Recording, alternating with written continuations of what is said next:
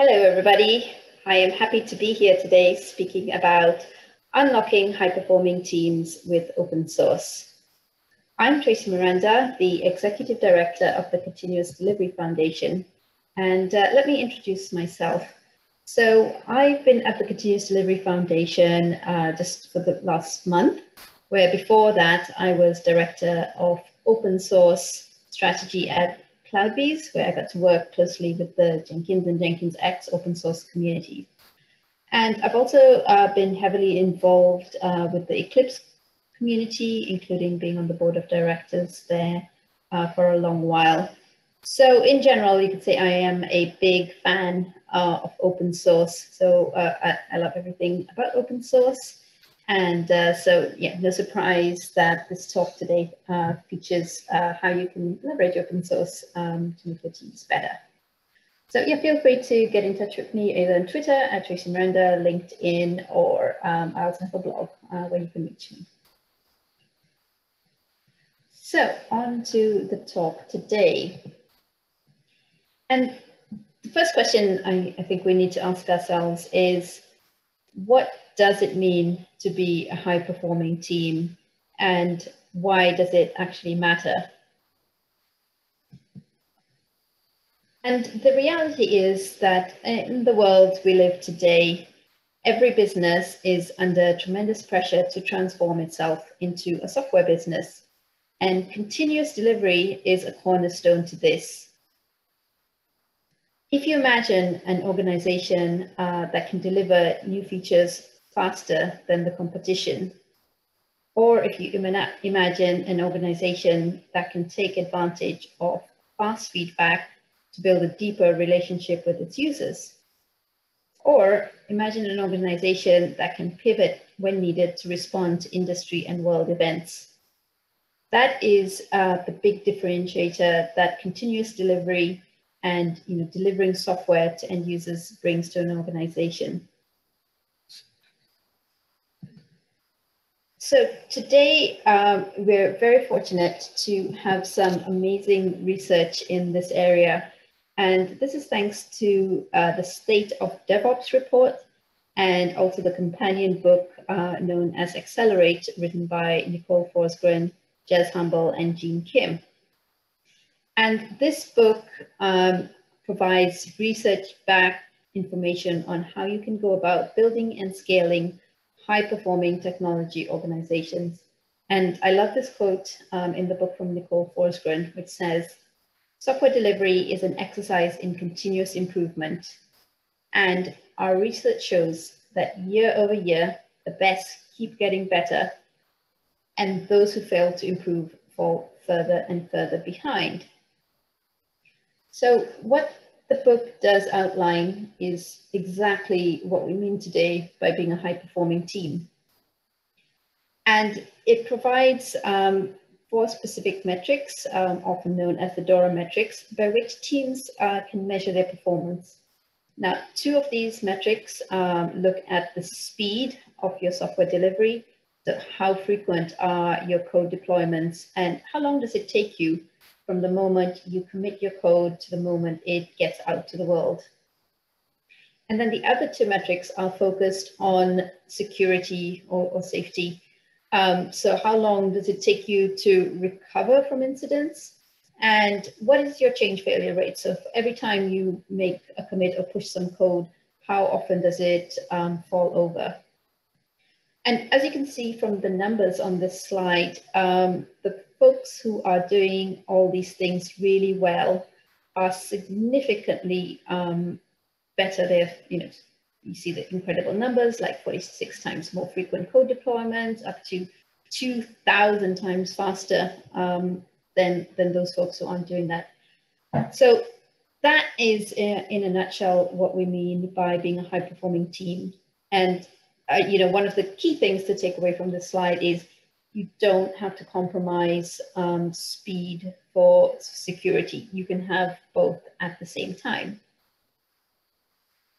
So how do you go about doing this? So the Accelerate book is pretty awesome because it maps out a whole set of capabilities related to that the research show that teams who are these high-performing or elite teams do. Now, these capabilities are divided up into different types of categories. And in particular, 1/3 of them, or the first 8, are what we call continuous delivery capabilities. So practices and capabilities that will help you focus on delivering software. Now, just before we go more into what this means and how open source can help, I want to position 3 things that are often used in an interchangeable and confusing manner, especially if you are new to the space. And those are Agile, CI/CD, and DevOps, or as I prefer to say, Agile continuous delivery and DevOps. While there is overlap with each one, they do each tend to have a distinct focus or kind of starting point. So Agile focuses on processes, DevOps focuses on culture, while continuous delivery focuses on tools and automation. But not to say they don't include other things, but that is kind of the key starting point. And continuous delivery is the aspect that I want to talk a lot more about today. So what do I mean by continuous delivery? Well, continuous delivery is a software engineering approach in which teams produce software in short cycles, ensuring that that software can always be reliably released at any time. This is related to CI/CD, and because that includes continuous integration, where we see continuous integration as the practice of merging all the developer working copies to a shared mainline several times a day. The continuous delivery is the umbrella for all the processes, including CI, that go towards producing that software. So we know a lot about continuous delivery, and we know how to manage team performance. But the reality is that the adoption of these practices is very, very low throughout the industry. And even for those who have gotten good at delivering software, the rug has been pulled out from under their feet, and this has made things very complicated in this area. So the way I see it is there's 3 key problems affecting organizations who want to get better at continuous delivery. First of all, the rise of microservices and cloud-native technology. So once upon a time, we would have teams, and it was the default there was that you would have a monolith. So teams were working on a monolithic code base and deploying a monolithic application, and they only had a small number of environments to worry about. Then along came microservices and cloud-native architectures, and they promised to dramatically improve what we're capable of delivering, especially when it comes to scaling. So you get huge benefits with scaling, but with those benefits also come challenges. So now teams would have to deal with a proliferation of environments, and with microservices, a proliferation of code bases that would make continuous delivery more important and more challenging. The second problem we would see is the whole fragmented continuous delivery landscape. So with the rise of these new technologies, we've also seen a corollary rise in the number of tools in the landscape. However, it is challenging for users to figure out what works for their use case, and often putting together different tools to create a full solution is left as a trial and error lesson to the user. And we're definitely in a space where new technology paradigms are coming along at a faster rate than ever before. So if you think about things like serverless and machine learning, the rate of change in technology today is simply incredible. And then the third point is simply that change is hard. People and organizations have limits on the amount of change they can absorb at any one time. Well, that's certainly what we thought, though in the last few months, we've all learned to keep our distance, to wear a mask, and to wash our hands like we're going into surgery. Well, most of us have. So change is hard, but it turns out that when it becomes necessary or we have a shared sense of purpose, we can adapt faster than we think we can. But in most cases, it's still a big challenge for most of us. So that sort of sums up the present. We know what and why, but we still need to figure out the how. And I think many of us are in that same position where we all want to do it together.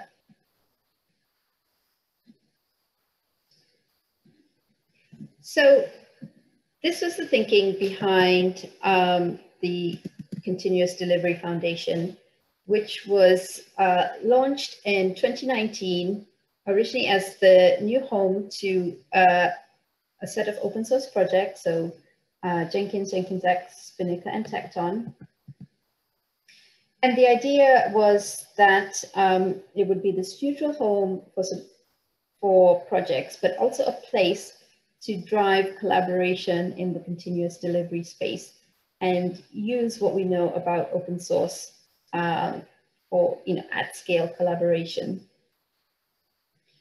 So when we first launched the foundation, we had a lot of meetings, and we were happy to get advice from folks in the industry like Jane Grohl of the DevOps Institute and Jez Humbo to help us focus on what we wanted to tackle. And today, the Continuous Delivery Foundation, as an open source foundation, has the mission to improve the world's capacity to deliver software with security and speed. So we believe that every team can be a high-performing team, and every organization can be a high-performing technology organization. And CDF wants to be your open source partner just to help you to make that continuous improvement journey easier. And so what I want to talk to you about today is how we want to do that, sort of 3 key ways that we're approaching this adoption of continuous delivery and helping everybody to become high-performing teams through what we've learned of open source practices and principles.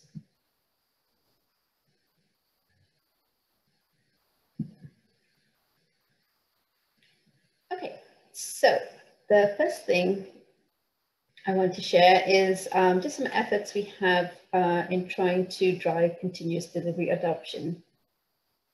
So the first thing we mentioned is that there's a very fragmented landscape. So the Continuous Delivery Foundation put together this continuous delivery landscape. It's an open source document that's an interactive landscape, and this is our version 0.1. And the idea here is to map out all the different categories of types of tooling and how they come together to build a continuous delivery solution. So we know there's much more to it than just CI and CD. You have to think about things like version control and security management and testing. Testing is super important. So this is the place for people to take a big picture look at things, to start to differentiate what supports what works for cloud native or traditional. And we welcome and encourage everyone to submit all the tools they use, whether open source or proprietary, to this landscape, so we can start to build out a shared outline of all the tools in the space. So the second thing we help promote is just the adoption of open source projects. So as I mentioned earlier, CDF kicked off with 4 initial projects. And these projects are all at different points of adoption and usage. So Jenkins was the original tool that brought continuous integration. that democratize continuous integration for the masses, and that's heavily adopted across all sorts of different industries. Then also with a lot of enterprise adoption, we have Spinnaker, which is the tool Netflix uses to achieve its continuous delivery aims. So those are two tools more on kind of the heavily adopted side of the adoption curve. But we also have tools that fall into the kind of the innovator and early adopters, because these tools like JenkinsX and Tekton are focused on kind of the new containerized microservices cloud native world. And I'll talk a bit more about those in a minute. And then after we launch, we have additional tools that have joined the Continuous Delivery Foundation, so do check them out on our website. But one of the things we know, going back to the research from the Accelerate book, is that the high-performing teams leverage open source software. So in the book, the elite performers leverage and plan to expand their use of open source, whereas they also they tend to use more open source tooling, where there's a correlation, and low performance had the highest use of proprietary data and tooling.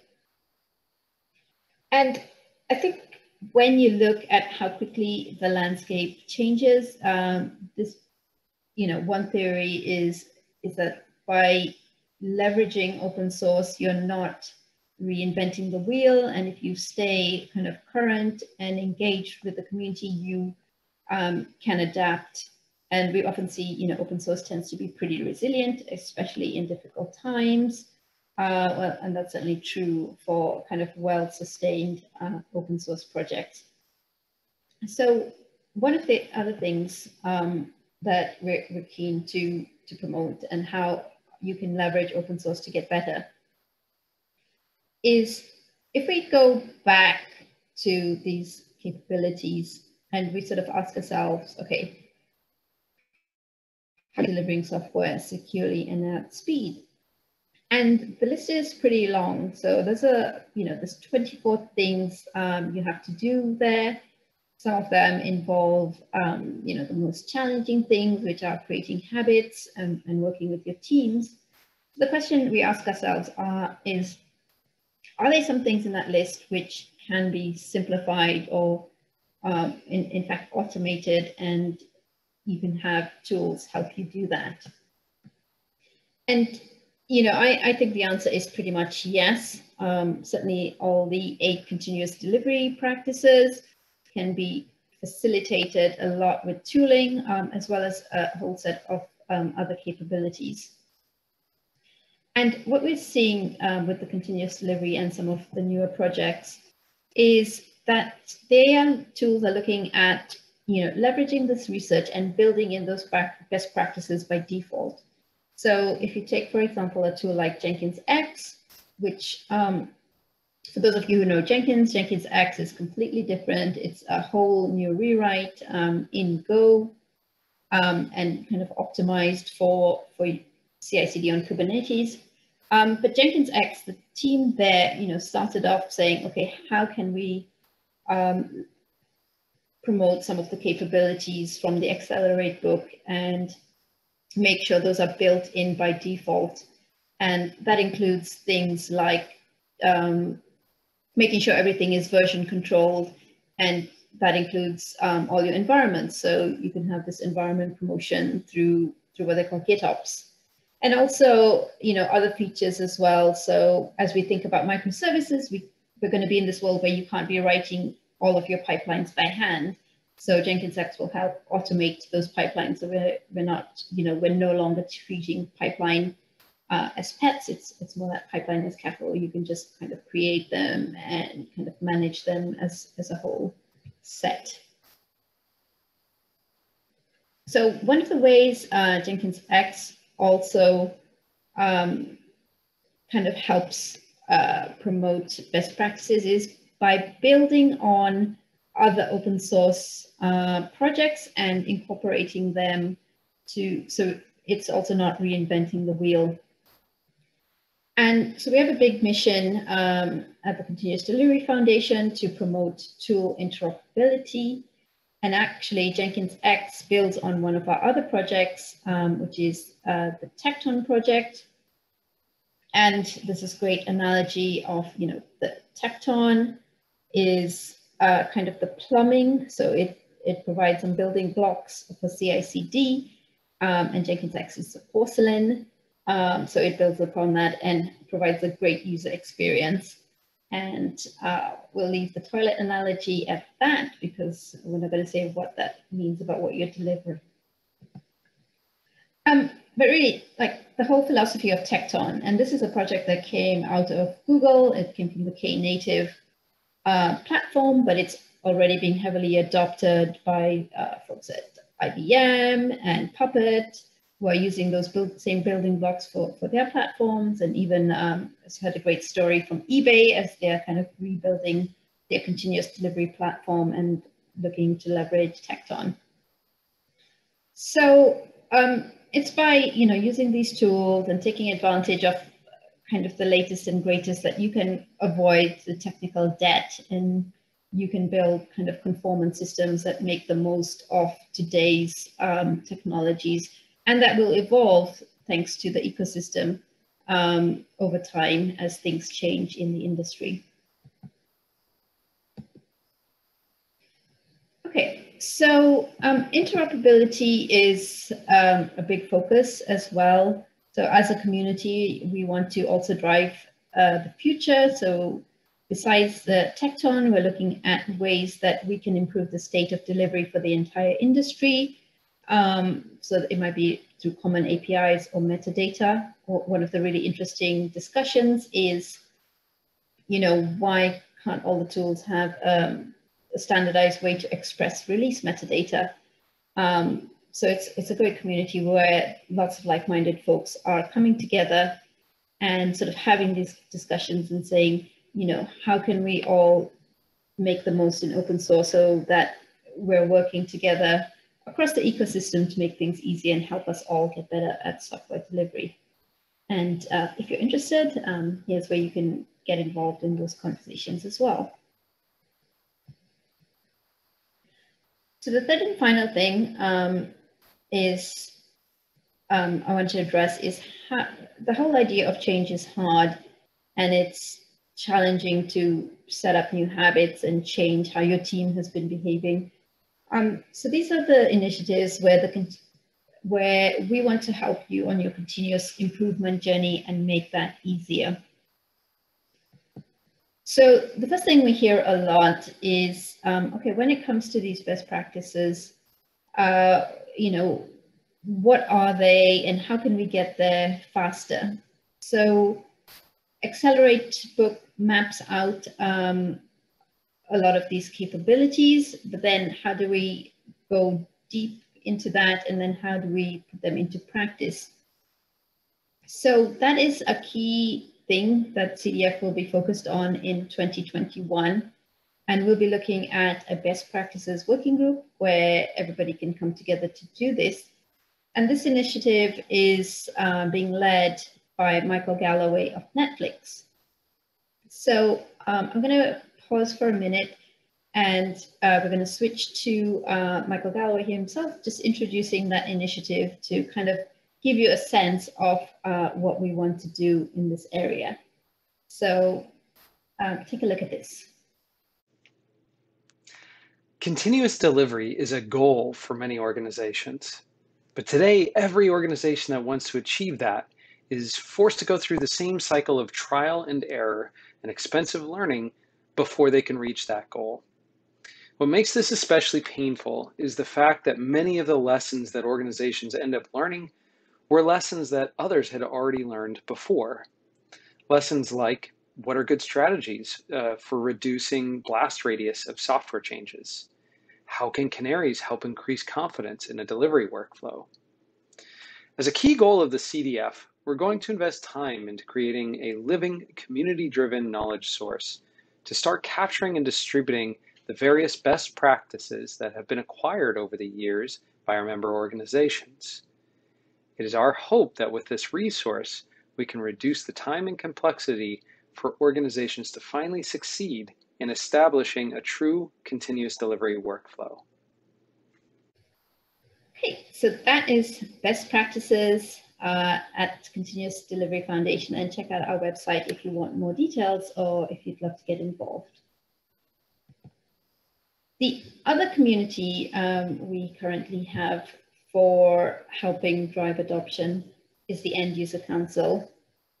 And the Continuous Delivery Foundation brings together end user organizations. These are folks who don't directly produce software, but they use it for their operations. So some of our member companies like Netflix and Capital One and eBay, would all be end user members. So we have a end user council where folks meet together to have these great discussions in a kind of safe and a neutral environment. And they kind of compare notes of, what is your approach to governance? What is your approach to compliance or security? And just have really good peer-to-peer discussions to see how other people are managing things, to get good context-rich understanding. Are they organizations with 100 people or organizations with 10,000 people? And what difference does that make? And so this is something being led by John Mark Walker of Capital One. And if you're interested in joining some of the meetings, please check out the link there, and you can follow the links to ask for an invitation to our next End User Council and just be part of that conversation. So those three initiatives kind of really tie into what we're trying to do at CDF. So CDF is all about people collaborating with transparency, diversity, and openness, and this makes all the difference to kind of innovating at scale. So to conclude, I think we are very lucky as we all become, as software eats the world.